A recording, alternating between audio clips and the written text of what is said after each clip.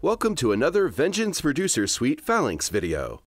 In this tutorial, we'll be dealing with the Phalanx loop page. In the loop page, you can see the waveform of the sample that has been loaded into the sample pad. You will also see 4 small flags. We already mentioned sample start in the video about sample pads.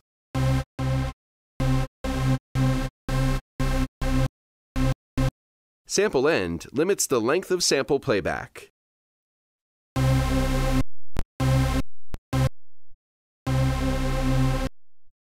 The 2 red flags are responsible for looping, loop start, and loop end. To hear what looping does to the sound, all you have to do is switch it on here.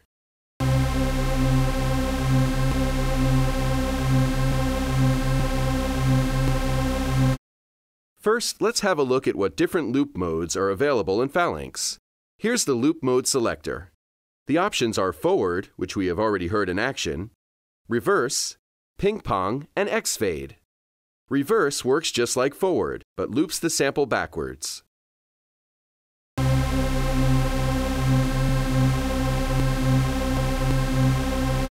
The next loop mode in the list is ping pong, which simply alternates between forward and reverse.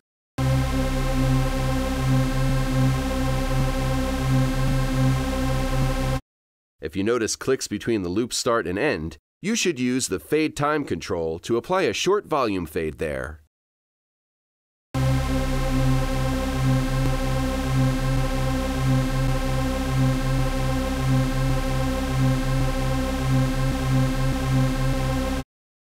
Another related option is the Find Zero Crossing button, which you can see here.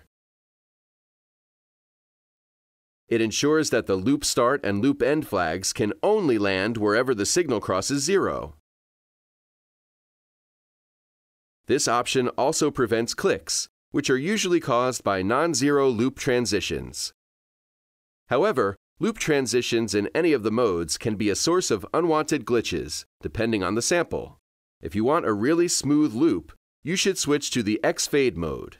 With this option, a section of the sample from just before the loop start is crossfaded with the section just before loop end, resulting in a very smooth loop with no audible clicks or pops at the loop transition point.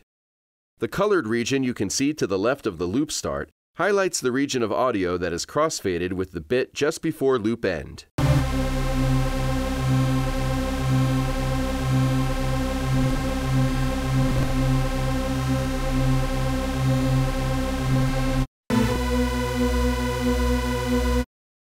The X-fade length control lets you adjust its length.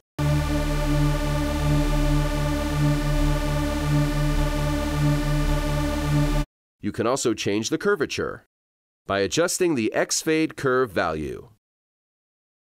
One of our favorite loop options is activated by the lock button. Phalanx will preserve the length of the loop so that the loop start and loop end positions will move together.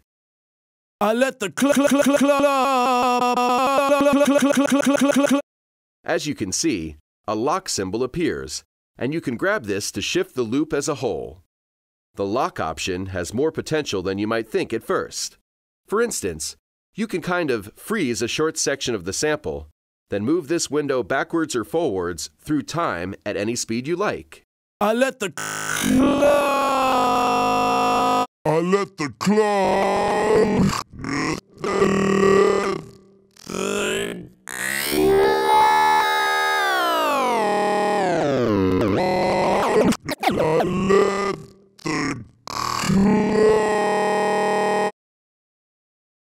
This feature could be compared with a flexible time stretch function and is a great source of stunning, unique effects, especially in combination with modulation routing in the mod matrix. Before we move on to the scratcher, we'd like to mention the time ruler, which you can use to set synchronized loop points. Great for BPM precise drum loops. This ruler is updated in real time.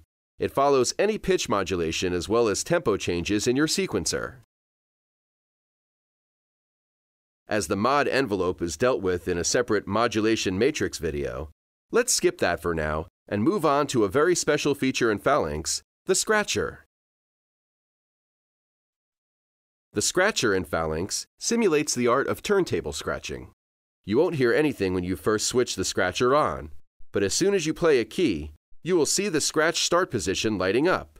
By pressing that key, you are sending the message, "Touch and hold the turntable at the current position." The turntable is now motionless. It is waiting for you to move your virtual hand back and forth. In Phalanx, this movement is simulated using any standard MIDI controller. In its default setting, the scratcher is connected to the pitch bend controller on your keyboard, but can be changed to your preferred MIDI continuous controller. Let's use the pitch bender for now and start scratching with it.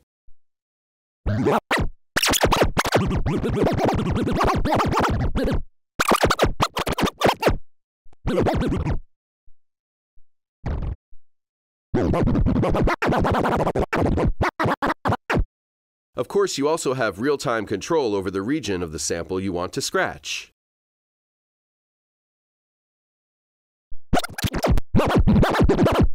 The red min and max flags set the limits for this region, and therefore define the maximum range of the scratch effect.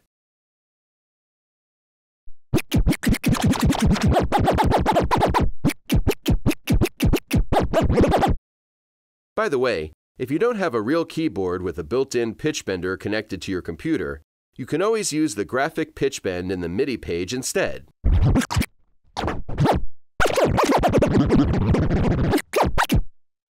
Possibly the better option, and certainly the right choice if you're not so confident about your pitch bending skills, would be to use an envelope instead.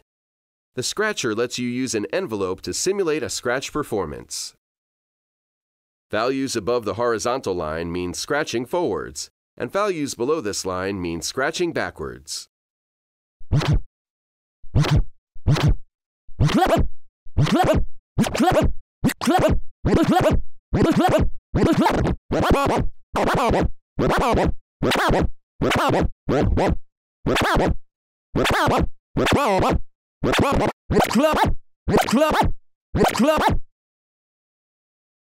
Another thing, the scratcher also sounds great if you use it on a pitched sawtooth lead sounds. What you finally do with the scratcher in Phalanx is up to you and your imagination. This concludes the Phalanx loop tutorial. See you in the next video.